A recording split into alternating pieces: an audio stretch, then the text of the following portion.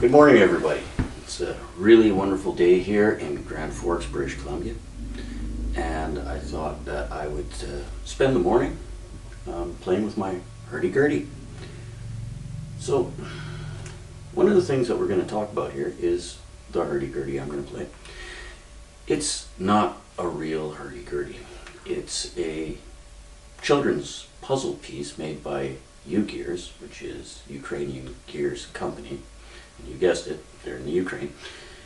And it's a mass-produced item. It comes in a box of about 8 sheets of very thin laser-cut plywood, where basically all you need to do is follow the instructions. And the instructions are basically a bunch of pictographs explaining how to assemble this musical instrument.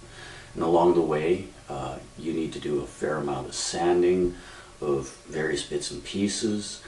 You also have to put some wax on the bushings and the gears so that they can move smoothly. And I think if you go through YouTube, you'll find a whole bunch of videos where people have made beautiful looking instruments, but unfortunately they just don't work.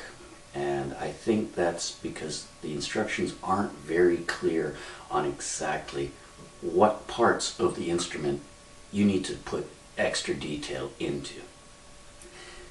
My machine came like any other in the box. Took me about 4 hours to assemble it, and it was a lot of fun. I gotta say, I've never put together too many puzzles of any description, so putting this one together was very, very rewarding. The instrument itself actually is incredibly detailed as far as the parts and pieces of a real hurdy-gurdy. For example, we have an adjustable bridge, the bridge being the front part of any stringed instrument, be it a guitar, be it a hurdy-gurdy, be it a violin or all that, which allows you to adjust the string height.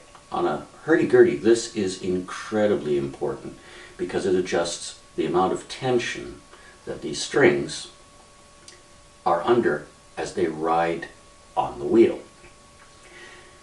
The wheel on my kit was anything but round.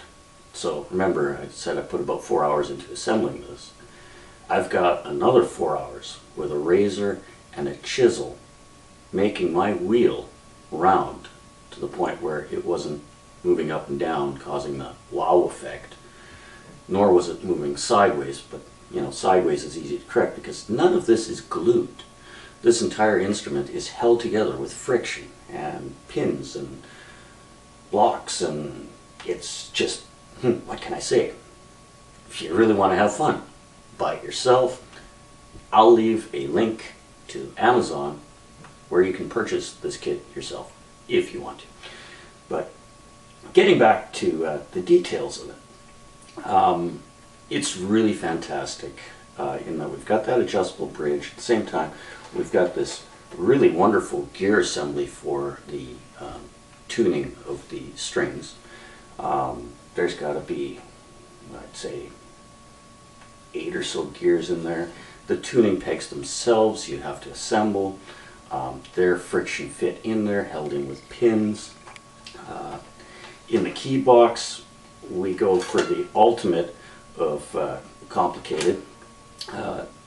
We've got a set of cams and levers underneath each key and an elastic that wraps around those cams, little hooks on them, that actually gives us return on the keys. This is kind of an interesting feature because the original hurdy-gurdys didn't have a return function.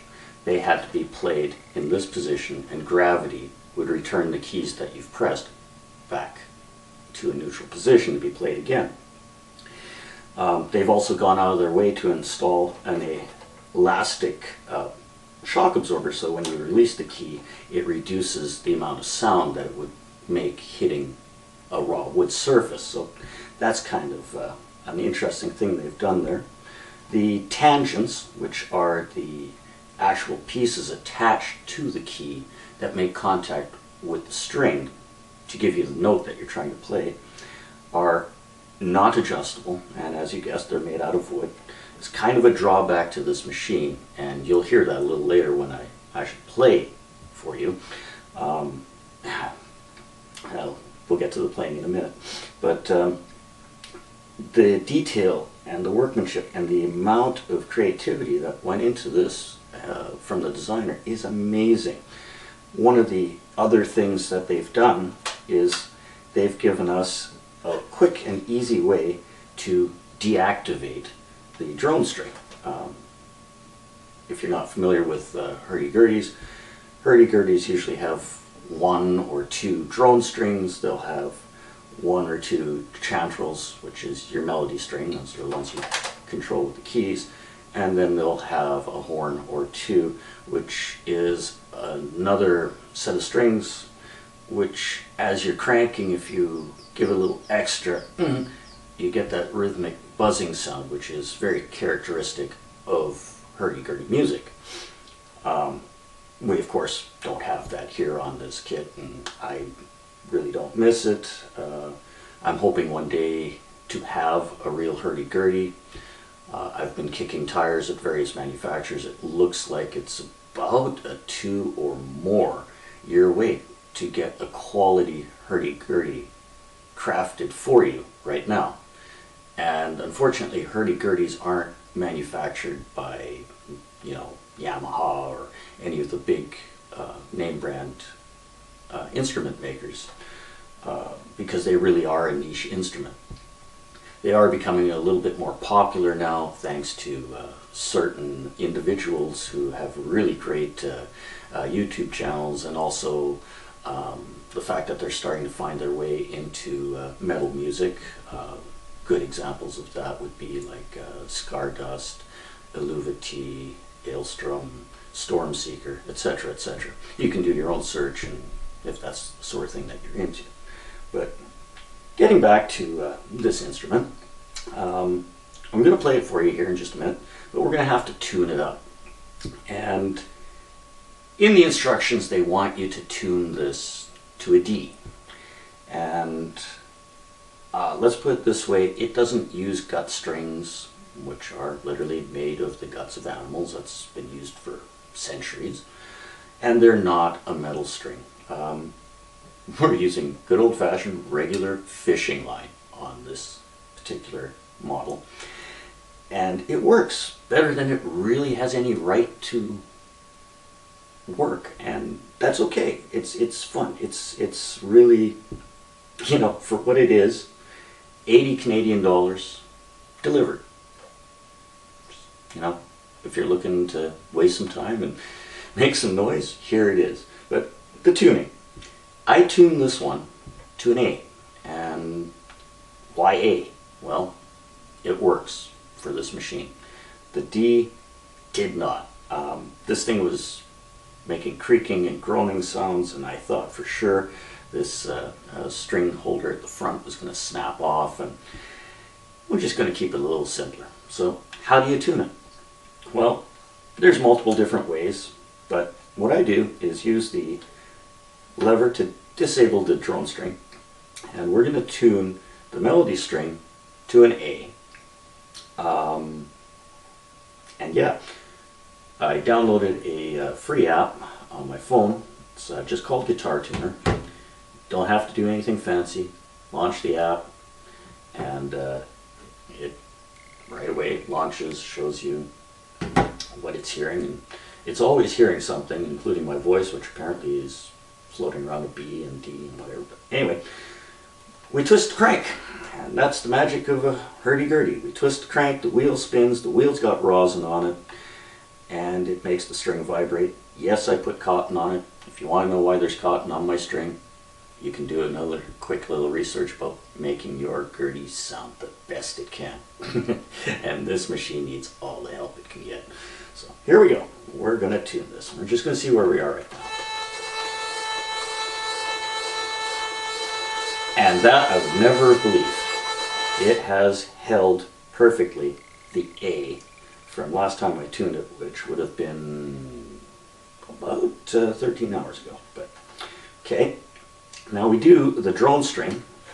We're tuning the drone string in this case, which is not really the case for a real hurdy-gurdy, also to that same note. So we're going to use the ear and find when those two strings are perfectly in pitch. Let's take a quick listen and see what it sounds like. Ooh, that's bad. Okay, so there's no strapping option on this instrument, by the way, so you got to kind of jam it between your rib and your leg so it doesn't walk away on you. And away we go.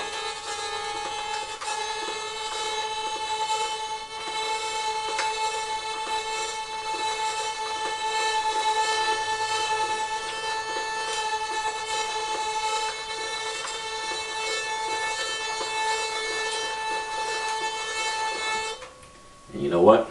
That's about as close as this machine's going to get. Now you may or may not have heard that pitch changing until it became just one solid note.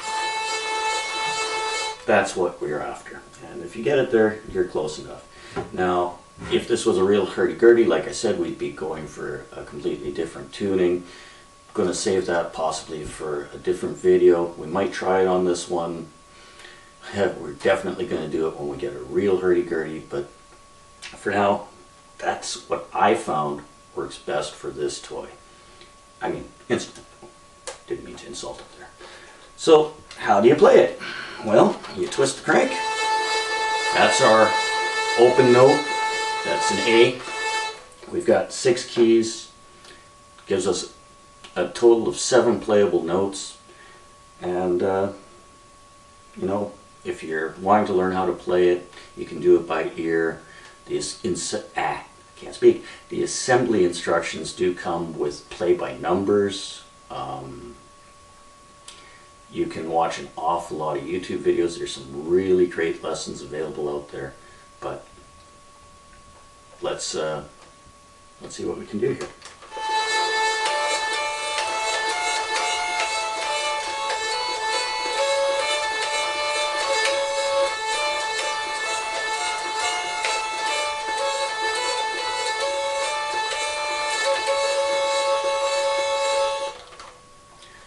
And that's about as far as I'm going to take it in this video. Hope that's not a disappointing video for you to watch. I have an awful lot more learning to do with this. We're going to see if we can come up with some more creative music to play. But you know what? Thanks for watching. If there's anything that you want to ask or comment on, leave it in the comment section below. That's after all what it's for. You can also do that on Facebook, where I'm going to put this on my personal page. And once again, thanks for putting up with that first video. That's not how I want to launch my YouTube channel. But see you in the future. Like, share, subscribe, whatever you want to do. But again, thanks for watching.